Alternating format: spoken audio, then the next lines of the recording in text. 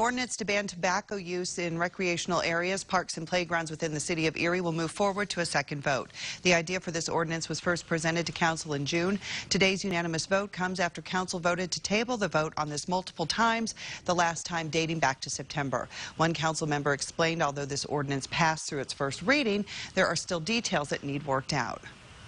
We still want to, look at enforcement and what is enforcement. Is it enforcement just downtown? Is it enforcement because it's really throughout all the city parks?